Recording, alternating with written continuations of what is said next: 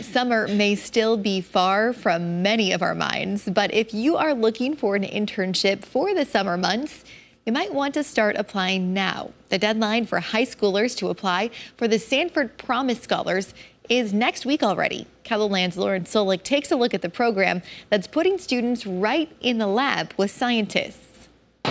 Jennifer Snoozy is now a research specialist with Sanford Health, but less than a decade ago, she was an intern in this very lab. It changed what I was going to do. I didn't think I was going to go into research, but now here I am. The Promise Scholars Summer Internship is a program that helps turn high schoolers into scientists. High schoolers that are going to be entering their senior year the following year can come in the lab for 10 weeks and basically experience the day-to-day life of a scientist. So you get to use the pipettes and run the gels and look at the cells that they work with and basically live in their world for a summer. But it's not just about learning how to use the instruments. The most important part is they teach you how to think like a scientist. You get to, because you can learn how to pipette anywhere and you can learn how to genotype anywhere, but you can't learn how to think.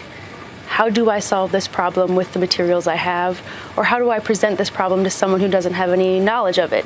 Molding the minds of future biomedical research scientists. One-of-a-kind research experience for high schoolers. I had never heard of any such program anywhere in the country, and this is very well structured, and I wish I had that kind of program when I was in high school, honestly. In Sioux Falls, Lauren Solich, KELOLAND News.